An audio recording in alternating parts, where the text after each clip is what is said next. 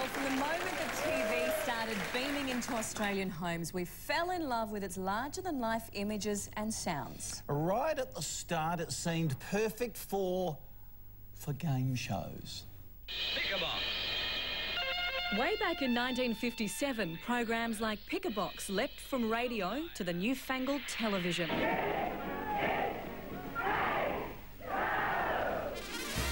Suddenly, we could see the hosts, the winners, the losers and the crazy audience.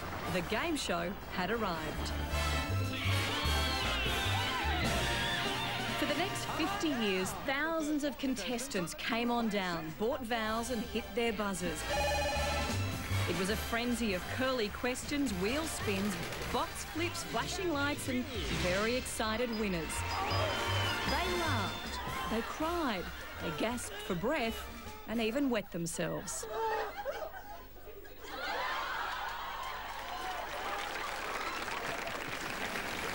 Well, keep a tight grip on your drinks, because we're about to meet some of Australia's biggest game show hosts and, of course, their glamorous hostesses. Jimmy Hannan. Ian Turpie. Oh, the gorgeous Rosemary Margan. Baby John Burgess. Barbie Rogers. Victoria Nicholls. And Brady.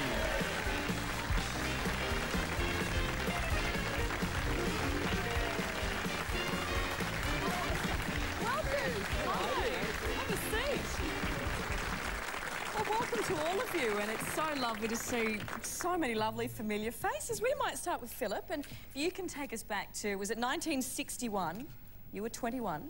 Yeah, and I was doing a show called Concentration, live to air, once a week, 2:30 in the afternoon. No videotape, no auto cue, and no second chance. It was like walking a tightrope without a safety net.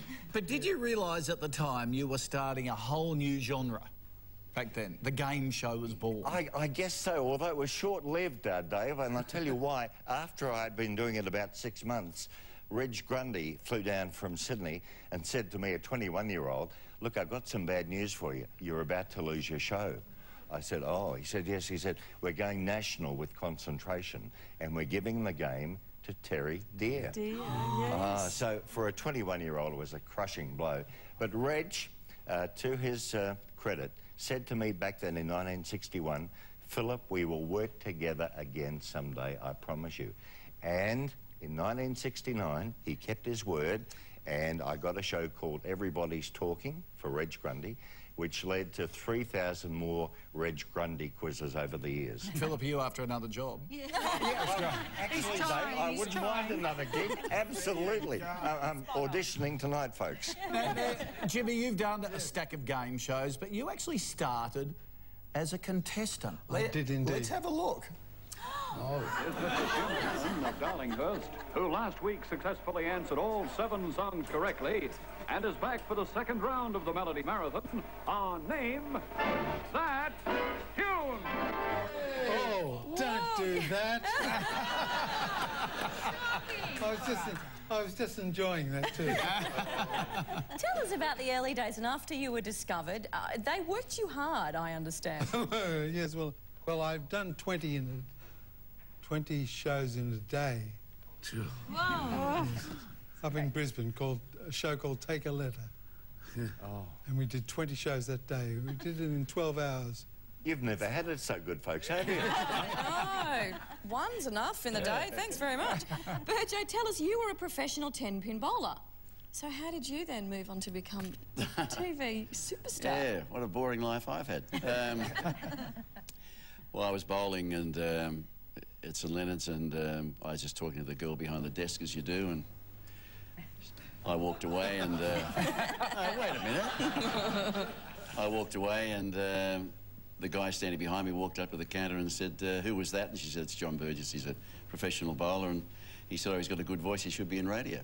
So she couldn't wait to rush down and tell me that it was John Laws, just said, you got a good voice, you should be in radio. So I went and introduced myself and got to know him a bit, and he taught me a bit about the radio. I taught him to bowl. So it's Lawsy's fault if you blame something. Rosemary, you appeared on Spending Spree with Jimmy. Yes, I did. And because you were the resident hostess on the station, you just did as you were told. And I think you had a hostess at the time who was ill. Yes. So I was told, you got the job. go and do the job. So I did the job. But then you were also the first to appear, shock horror, pregnant on television. I think I pretty much was, yes. Yeah, that created quite a stir, didn't it? Well, it did. I'd say, you know, when do you want me to finish? And the station kept saying, as they do, we'll let you know as soon as we get a replacement. And like I was about 8 months pregnant and pretty not looking to, I didn't think, to crash hot. And they finally did say, yes, well, all right. But what happened was the ratings for that particular quarter hour were doing very well, and I only found that out later. I think everyone thought she's going to get carted off in. Mr. Ian Turpie, hey, look at the Price Is Right. I was being very formal there. Yes, there was thank you. always these screaming women. They were just like an endless supply of screaming women. Was that Still always... today. Yes, I've heard that. Yes. Trying to get And always wanted to come on down. Was that always the case? Well, we used to record that at Festival Hall in Melbourne, and they used to bust them in from a lot of country towns, and I'm sure they all arrived with their own wine casks. They always got very, very excited. Was there ever a time you were sort of in danger of your life from this excitement? I remember a lady, and she was lovely, but she was very large and exceedingly. And most of them used to jump. And of course, being macho and in my 30s, how long ago was that? 2 years ago. Yeah. Just shows you what a good memory you've got. I used to catch them on my hip or something. You know, yeah, I was tough. And she won the car, and her sister came running down, and her sister was even bigger. And I remember standing there going, oh no. Daily double. And there's nowhere to go. The other thing in a lot of the game shows too is the role of of course, the co-host. Very essential. Barbie, tell us about in your day when you first started out. Was it a bit of a case of maybe sort of be seen and gorgeous, heard, but not yes. necessarily heard? Yeah. Probably to be seen and not have an opinion would be more like it.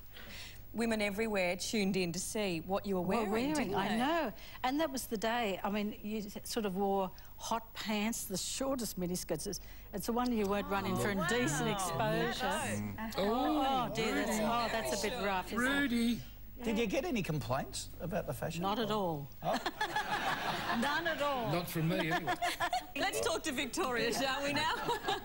You were hired for your quirky sense of humour. Tell us about your audition. I was asked to audition for this by the powers that be, and I thought, oh, well, I better turn up. So I did.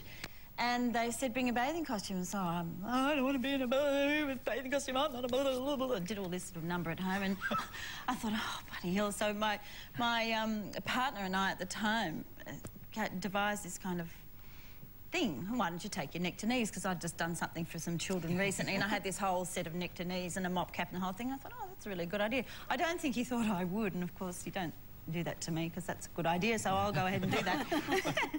So they offered it to me a couple of times. I thought, oh yeah, I'll do that for 6 months, that'll be nice. And I stayed there for 2.5 years, and that's it. But when you Then I ran away. You did break the mould. Yes. But when you left, the They mould all got went reassembled back. again. Yes, well, they... Why do you reckon? Well, they didn't really like... See, I'm a woman who'll say what I think, right? Oh, look, I'm used to that as well. Yes. Let me tell you. Yes, and I think, well, it was uncomfortable with me around, I think. Part of being a TV host is that you need to expect the unexpected, particularly live television, and particularly if you're a game show host. Let's take a look at a few moments when things didn't go entirely to plan.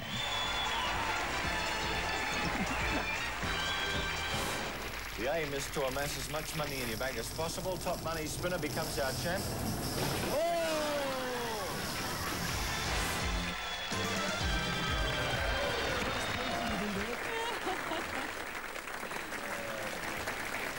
Philip and Jimmy, I've got to ask you, because you touched on it very earlier when you said that, you know, in the early days, everything was done by hand. No electronics, and everything was done manually. How difficult was that? How much? You sure learned to ad-lib, didn't you, Jim? Yeah. To cover a lot of gaps, you know. Things fell over, people died. A Actually, someone died on my show. Yeah. We had a contestant somebody died on your show, and I lost too. about 3 contestants. We had someone die in the audience. Yeah. With the show, everyone got up to leave the show, and the person's still sitting We there. had to Is run. everyone I lost one okay too. up there?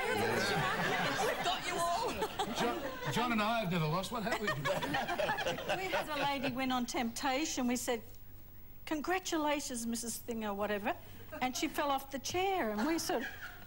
They stopped tape. When we went over, she was dead on the floor. So we had to then redo it again. I think her family made sure they got the prizes. Of course they would. Yeah. Yeah, we had And we paid for the funeral too. Yeah, well, you saw the symbols on Casino 10 wheels spinning around, and we had 2 categories, whammy or blackout. And I said to one of my contestants, who'd been chewing earlier in the show, I didn't know they were heart tablets, and he'd been chewing on the show, and the wheel stopped. I said, Henry, what do you want, whammy or blackout? And I turned to him, and he had blacked out. He had passed out. He died during the show, during the taping of the show. No. Oh, yeah. God. So it can happen, yes. Goodness. Jimmy. Jimmy CPR. He lives! Ladies and gentlemen, please thank our Australian game show legends.